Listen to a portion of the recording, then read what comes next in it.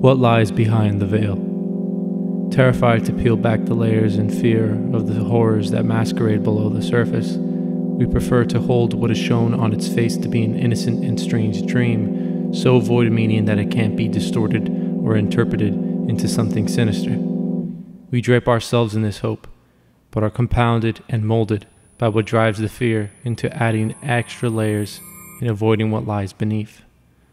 Like a child separated from their parents, we are vulnerable to the manipulation of lowly beings. In moments of despair or great anguish, we tug on the veil in hopes of transcending our condition by peeking what lies beyond. The veil and the powers that maintain it hold us captive and enslaved to a demented existence. We peel back each layer, horrified by what we'll see.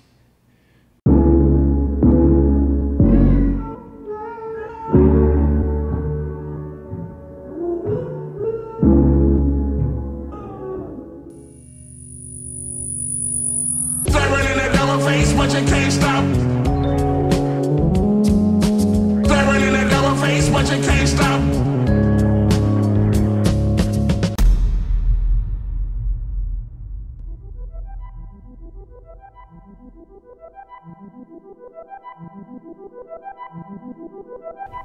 Many, upon lifting the veil, cower back towards their enslavement and build new and reinforced layers, refusing to accept what exists beyond. Others are enchanted by the gaze and are molded into a higher rank of enslavement, to shepherd those enveloped by the veil under the empty promises of power, wealth, and honor. The shepherd of slaves are the true puppets by which the powers and principalities make their mark and influence the veiled world. I said a war, I wanna make you my chromium.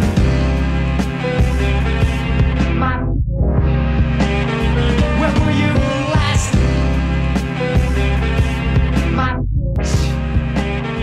Where were you?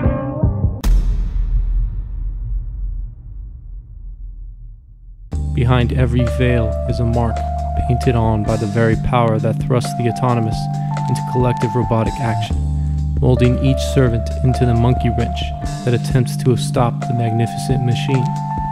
Why do you think X, feel Y, and are compelled to do Z? Is it unique to you? Are you the sole originator of your thoughts, feelings, and actions? Or are you a servant to eternal and lowly powers that seek to speak and maneuver the material world through you?